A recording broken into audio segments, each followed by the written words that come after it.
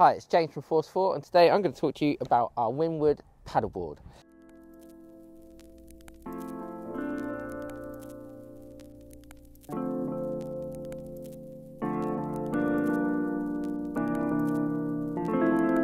So, as you can see, it comes in this nice backpack.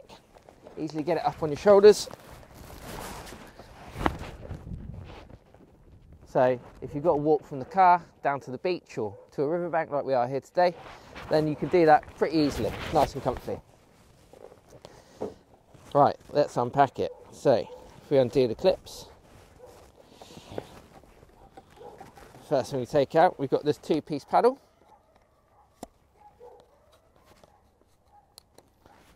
Which is telescopic.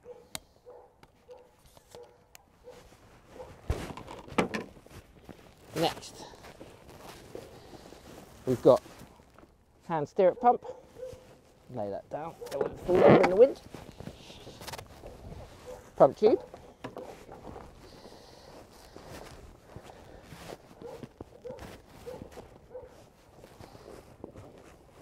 The paddleboard itself, folded up nicely.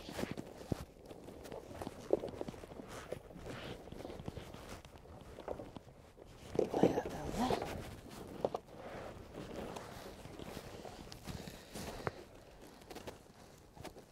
Your skeg.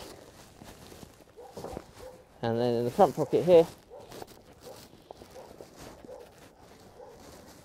you've got your leash. Well, that is what you get when you unpack your Windward paddleboard. So for the purpose of the video, we're going to be using the NRG 100 rechargeable inflation pumps because it's really simple and easy to use. It's a great pump. So if we come down here, engage, twisting the lock in there. So we've got a nice secure connection. Then on the pump itself, we turn it on. You might be able to see the screen, it's quite sunny today. Turn it up to the PSI we want, in this instance 15 PSI. And then press go. It starts in a low mode and then it'll kick into high pressure.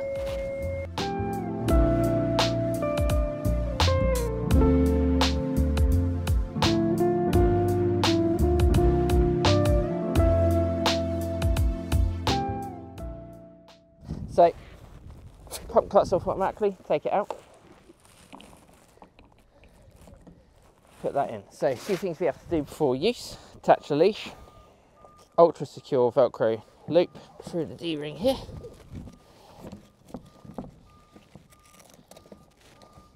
Put that bit of Velcro down on there, that bit of Velcro down on there. Your leash is engaged and ready to be worn on your ankle or around your calf when in use. We've also then got to quickly attach the skeg, but before I do that, let's just talk a bit about safety, because you want to get going, but things you should consider is obviously, as a beginner or intermediate, you want to be wearing a buoyancy aid. They're there to keep you afloat, and obviously with the leash on, you lose the board when you fall off. It's still attached, you can get it back, but you're not in such a panic because you've got your buoyancy aid keeping you afloat. If you're in fast moving rivers or water, then you'd probably want the option of a quick release belt. Now these are worn around the waist, and when you go in, it gives you a way, if you feel you need to detach the paddleboard from you. If you're getting dragged along by it, dragged under by it, anything else, you can cut your losses. And if you've got your buoyancy aid on, or something like the Spinlock Alto packs, which mainly for open waters and like sea, and if you're touring, if you're a very experienced paddleboarder, wearing a buoyancy aid, going out for long times, you might get a bit hot, sweaty, uncomfortable. So the Alto gives you another sort of secure buoyancy way of doing it. But yeah, quick release padded belts, they are essential if you're in fast moving waters and you need to lose a paddleboard to save yourself. So if we flip the paddleboard over,